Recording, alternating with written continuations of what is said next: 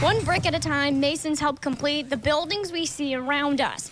And the Upstate Masonry Institute have a goal to advocate, educate, and encourage students across New York to consider masonry as a career. We go around to all different BOCES across New York State doing a week-long training to give them an idea of what masonry is. And we cover brick and block work because it's important that they know what the trades are all about. Bart McClellan worked in the industry for 50 years and helped in Mason apprentice programs. We have a 12-week pre-job program. It's kind of like a head start that you've already got some experience, some knowledge of the basics before you start the work. From brick and block, concrete, plaster, tile, and more.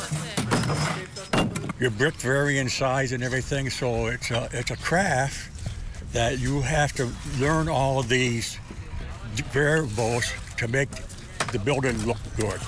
If you got a good piece of work, it looks good, it's a good piece of work. If it's not, it's structurally unsound also. For students at the Washington, Saratoga, Warren, Hamilton, Essex BOCES, they got to practice laying down the foundation. I like bricks instead of block because the blocks are really heavy.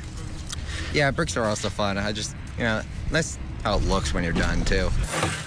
Reporting for TEEM, I'm Emma Quinn. Welding is really needed in a plethora of industries, offshore wind, the automotive industry, any kind of manufacturing where they're making parts for really anything. There are 6 students in Hudson Valley Community College's first welding and fabrication degree program.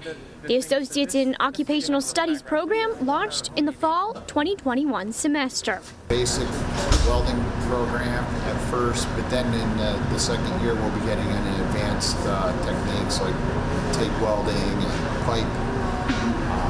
We're going to get into submerged arc welding.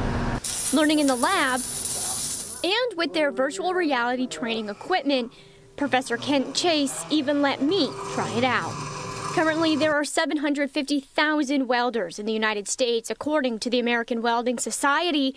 Half of them are over 55 years old and nearing retirement. Nationally, there's quite a large demand. I mean, 350,000 welders will be needed, in the coming years in the United States, and especially in New York State, since we're a hub for clean energy manufacturing. For students like Dominic DePiro, they'll be able to head right into the workforce upon graduating from the program. I think the thing that was different was I came into school, and coming to school wasn't like, I got to come into school. It was like I was actually excited to come in, so that's been huge for me. I found something I really like. Students graduate the program with certifications from the nationally accredited Lincoln Electric NC3, which allows them the opportunity to work anywhere in the country. The average salary ranges from $45,000 to $60,000, depending on where you are in the United States. Reporting for TEAM and CBS 6 News, I'm Emma Quinn. The Goodspeed sisters are keeping family traditions alive. They are enrolled in skilled trade classes through the Wish We BOCES. Twins Laura and Grace are in auto body and environmental conservation. Older sister Liz is in auto tech. Everyone in my family has been in trades, and I was surrounded by it, and Lizzie inspired me. My older sister and brother both went through environmental conservation here, and it really inspired me to see what they do here.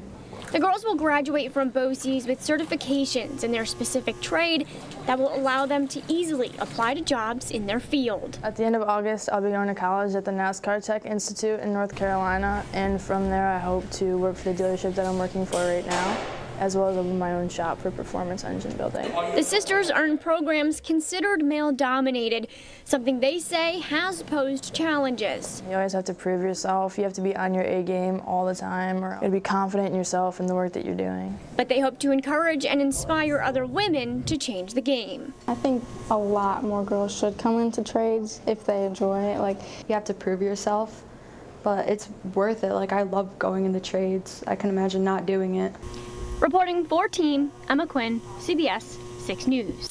The Sonic Spinners, the team of 8th graders from Sand Creek Middle School, took home first place at Nationals in May. It's a competition called Kid Win, where we have to build a wind turbine and put it in various speed wind tunnels, and The competition is basically who can generate more power with their wind turbine.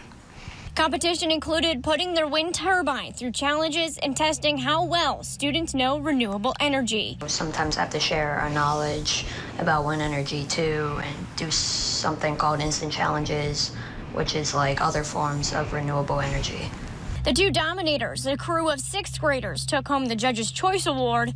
So we enjoyed the thrill of it. We love to see the other people's turbines and how they performed, and also a bunch of instant challenges. They just test our potential, what we can do, solar and hydro. And then we also had a lot of fun, just testing this turbine and building on it. Since September, students stayed after school with STEM teacher Jim Brown, honing in on their skills. The importance is them learning the skills by working in their cooperative teams on how to build, how to problem solve, but then that's tying into their classroom curriculum that they're learning across all their classes, whether it be, the science of how do we physically generate electricity to the, language arts or the presentation skills. And provides students real-world experiences. But then also, this is, society today, right? We're moving towards more renewable energy, so the students are learning about something that's impacting them directly and into the future. So, reporting for TEEM, I'm Emma Quinn.